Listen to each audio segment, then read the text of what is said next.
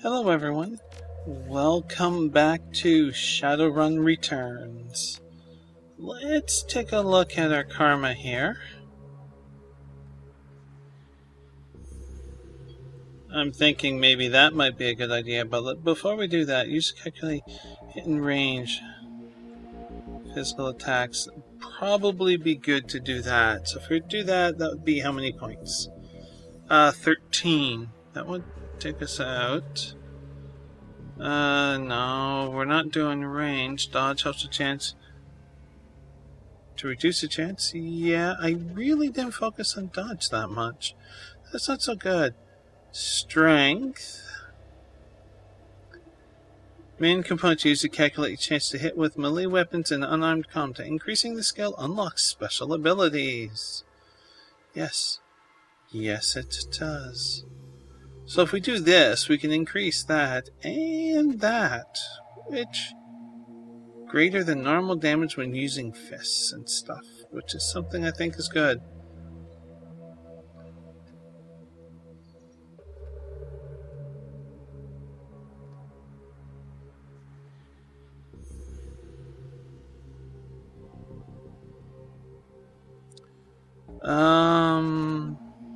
If we are to do this, main component to calculate your chance to hit with adept powers. Can equip magical resistance to with a melee weapon, which we're not using.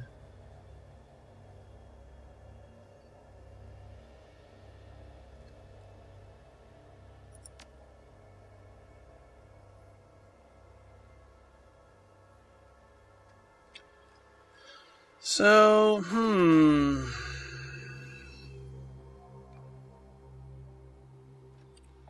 I think increasing the damage would be good. Absolutely. So let's do that.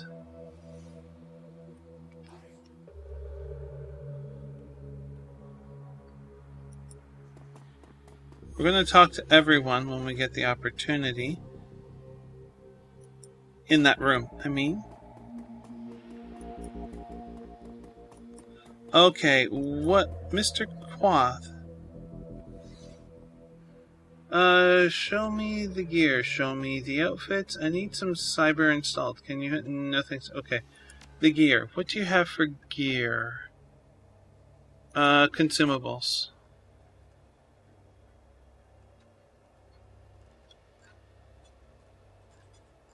Hi, Sushi. Oh.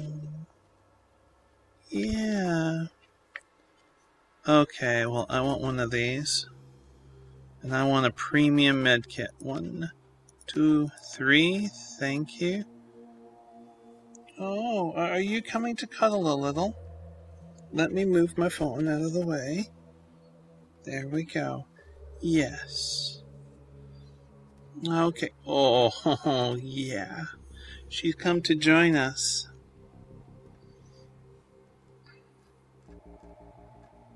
Okay. Let's take a look at weapons regardless.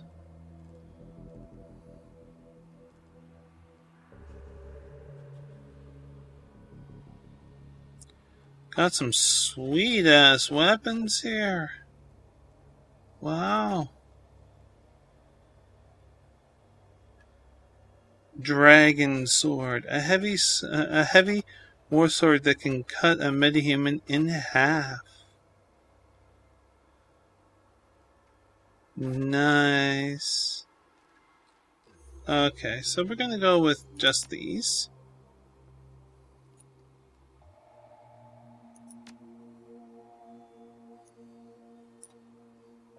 And give me this one. Trauma kit. No, we're gonna keep both these trauma kits, I think. No weapons. Confirm. Armor. Can we improve our armor? High grade street armor.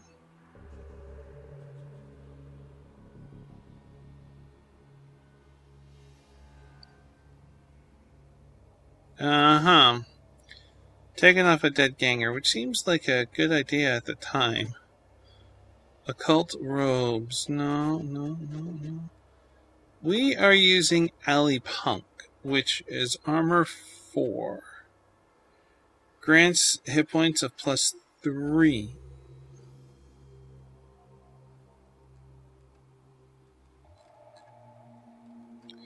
I'm thinking Street Monk outfit.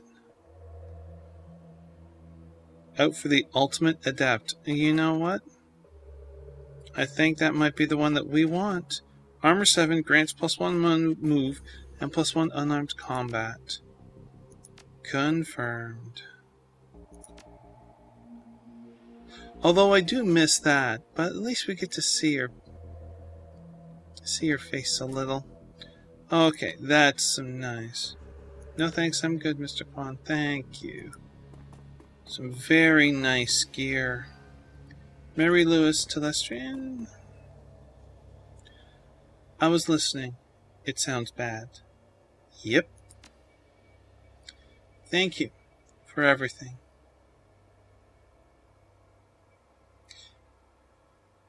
It'll be fine. I believe you. You look like you have a question. Yes. A few questions.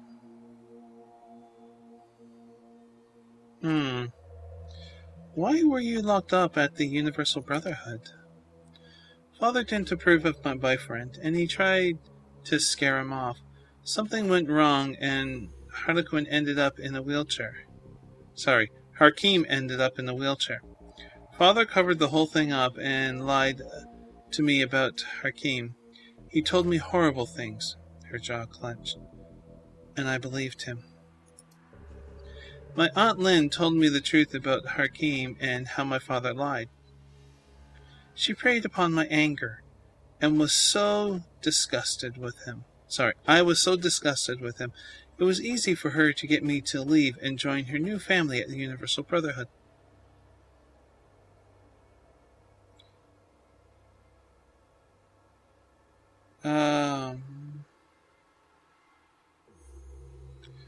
What did Lynn Telestrian and the Universal Brotherhood want with you?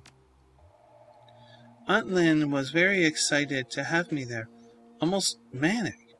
She talked about the inner circle and how I was going to be at its center. She said I would be their queen. The way she spoke, it was as if she'd seen God or something. Her eyes close, and she hugs herself tightly. But it's not God she sees. It's bugs. Only bugs. Was it Hakeem who helped you in the Matrix? She smiles in love. Yes, even after my father ruined his life and convinced me to hate him, he's still been watching over me, my angel in cyberspace. Baron Semedy. After we escaped, I told Hakeem about the Brotherhood and about the bugs. It was his idea to steal Project Aegis so you could go back into the Universal Brotherhood and exterminate the bugs. But I don't know how he knew about it. Baron Semedy just knows things. So what did Hakeem tell you about us breaking into your father's office? Nothing. I haven't spoken to him since last night. Why? What happened?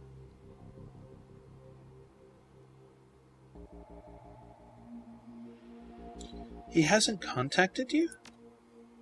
No, and I thought he would by now. Did something happen to him?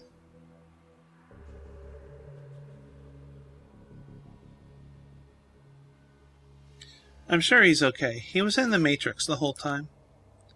That's what I thought. Hakeem is amazing in the Matrix. I'm sure I'll hear from him soon. I should go. Anything else?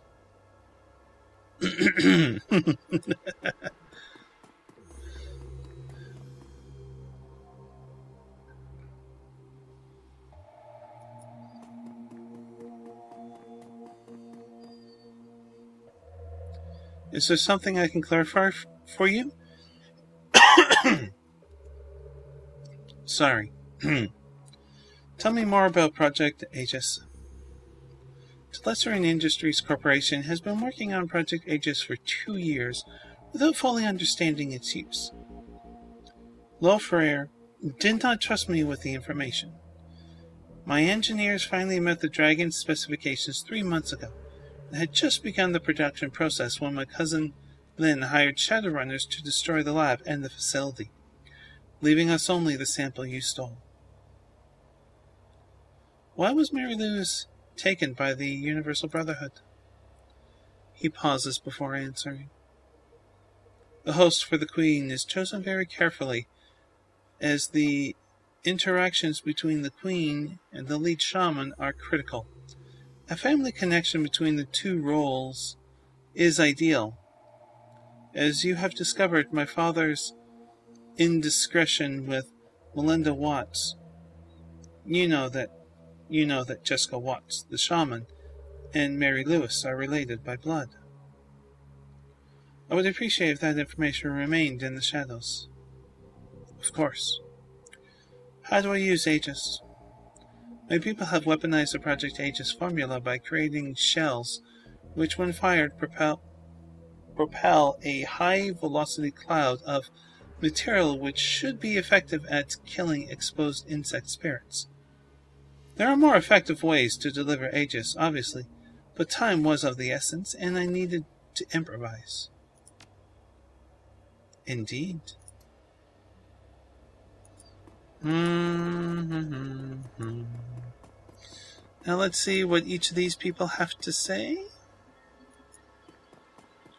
You, nothing. Algeron?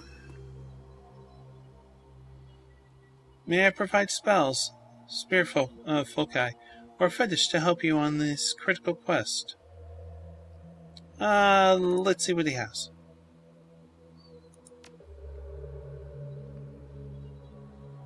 Wow.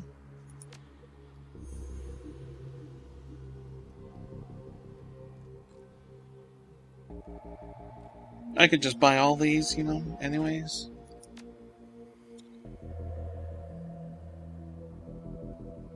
Got some interesting things here. And conjuring.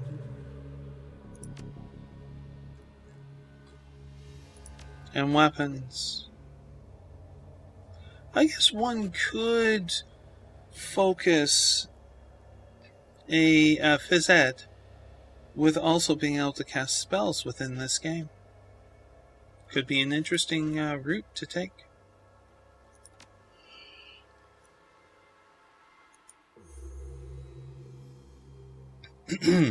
I have some questions first. Speak it. Were you spying on me at the Seamstresses Union? His eyes widened at the question. You mistaken your importance, Balon. No, I was not spying on you until Mr. Telestrian's summons. You were beneath my notice. I saw only a customer. Are you really here? Algeron's face takes on a dreamy expression. Are any of us? Yes, Balon, I am here, and at the Seamstresses Union, and a myriad of other places. On to the work at hand. Do you require magic? Who are you? I'm a peddler of magic spells, spirits, and foci. Nothing more, truly? No.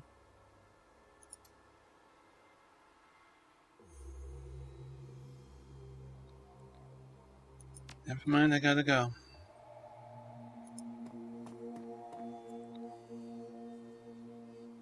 Okay, Hans Brackus. We did not allow many opportunities. We did not allow many opportunities during our briefing for you to ask questions, Shadowrunner. You may ask them now. How did the insect spirits get here? When the membrane between the planes thins, the insect spirits reach into the mind of a shaman and begin their manipulation, playing on weaknesses, and offering unlimited power if the rituals needed to bring the spirits here are performed. But once a shaman takes on an insect spirit as a totem, they begin an inevitable decline into insanity, slowly losing their humanity. Eventually, the shaman completely succumbs, choosing the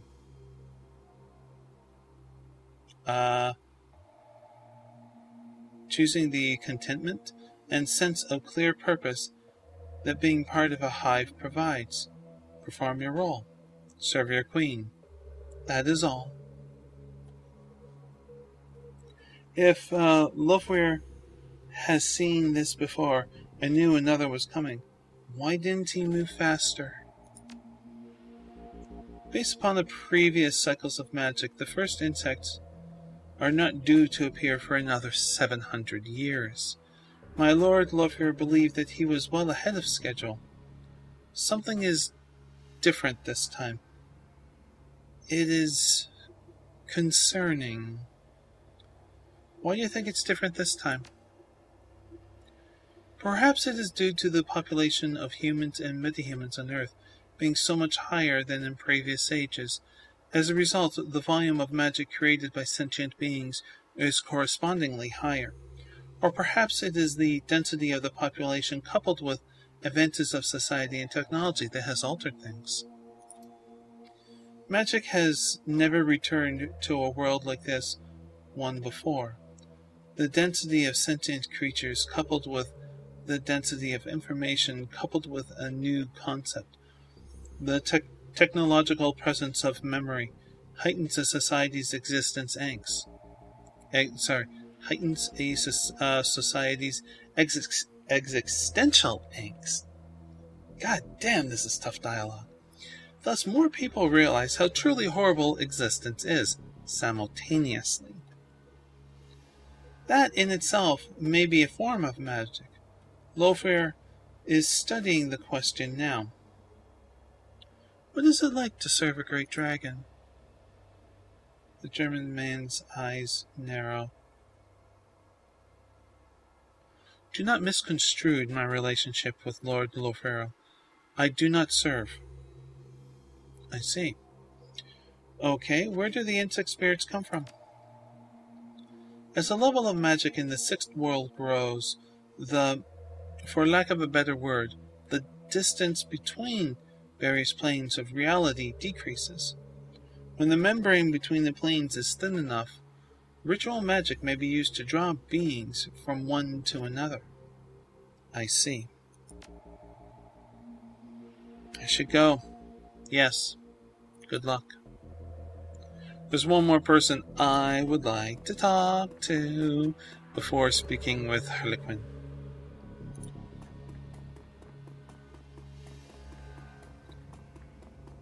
Hey, Mikulski. How you doing? You're gonna die, asshole.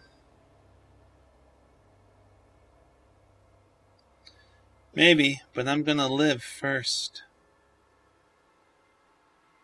Happy? We're all gonna die, Mikulski. Yeah, but you're gonna die screaming. He is so clueless. I love it. I love it. I love it. I love it. Alright, I'm cutting through your office. Is that Steinway? Oh, please say that's a Steinway.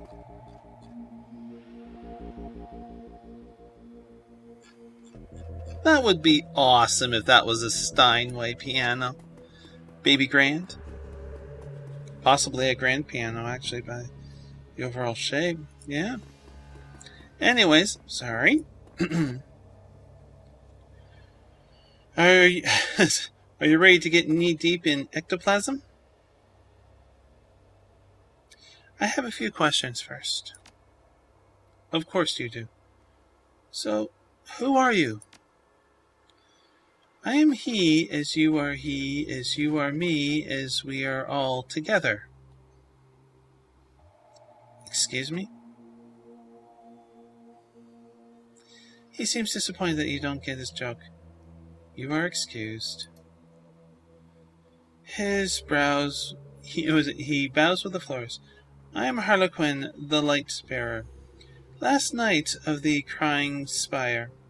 He who manipulates Shadowrunners and fights duels with assholes. For the next hour or two, I am at your service.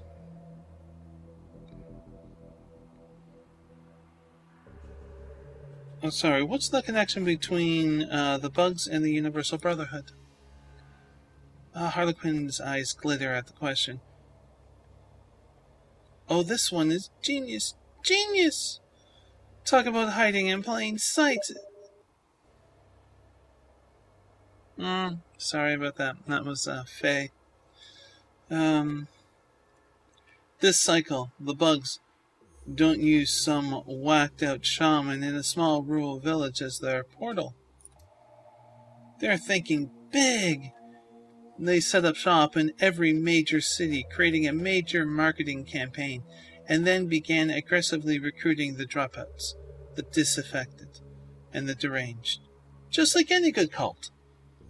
If Aegis fails, if we fail, the world will be absolutely overrun by bugs.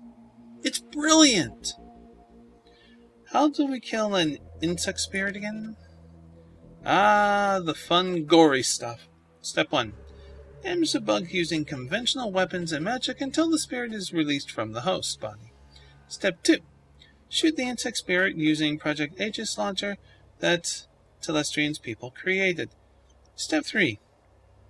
Keep shooting until either the spirit is destroyed or you are bug food. Rinse. Repeat. Excuse me. Well, this reading does do a number on my throat.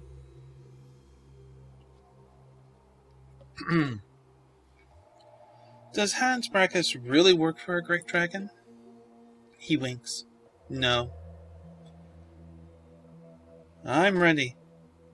Let's go stomp some bugs. His eyes light up. I thought you'd never ask.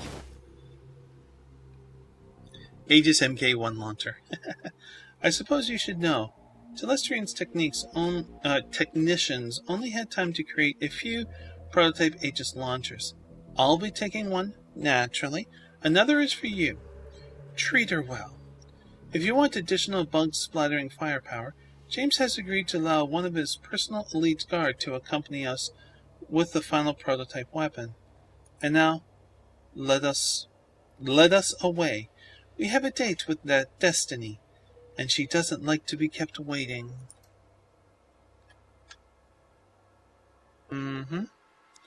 Okay, so select a runner. Now I am, Coyote, you are coming. And you are loaded. Oh, my dear. Yes. Okay, so Harlequin, what are you? Okay, you have a dragon sword, and you have an Aegis rocket launcher, and you have a bunch of spells. You also have that, and that's a stim patch? Oh, kamikaze, okay. And 3 of those. Alright. Now, we basically have a street samurai with her. Let's see her cyberware. It's just her left arm.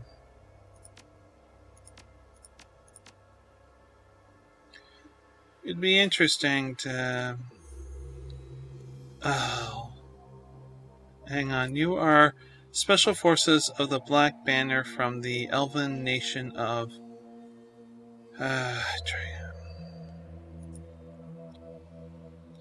You have a body. Your skills, I see.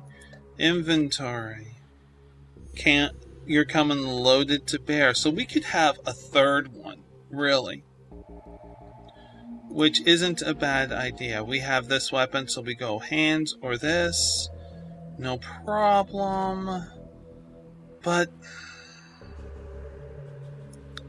Part of me says always bring a Decker, because you never know if you're going to need it. I mean, his pistol absolutely sucks, but Cyberware's minimal skills inventory. What you got that and that? Honestly, it's a tough choice between the Decker and the Special Forces. But I'm going to go with the Decker, because it just does seem right. Head to the hive. Shall we go? Sushi, why are you grooming my arm? You're grooming my arm. The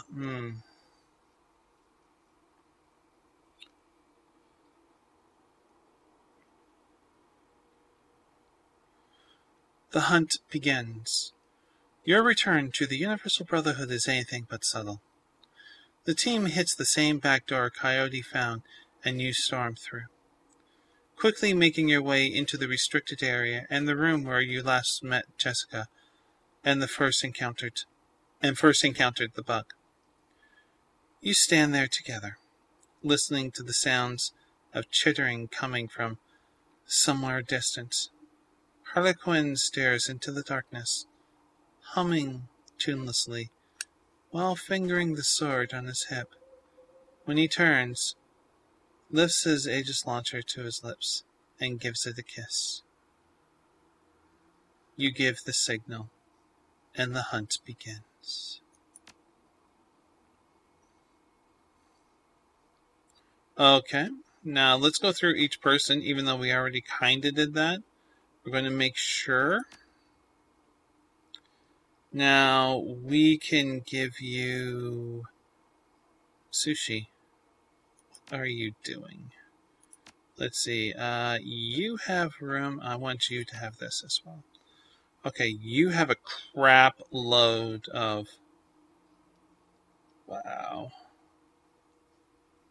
Sushi, really? What? Really? Okay, so we could have bought more and probably should have, but that's okay. Confirm.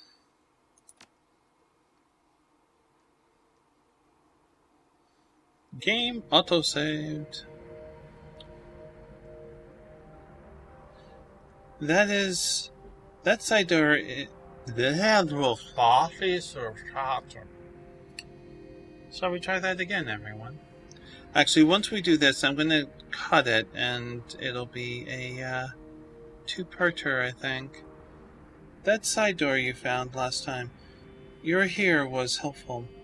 We avoided all those Universal Brotherhood spa cult yahoos. Telestrian was right. You're a real value add. Harlequin grins a wide predatory grin, both sets of his pearly white teeth offset by the livid red lipstick around his mouth. Now the fun begins. Do we have any more questions? Of course you do.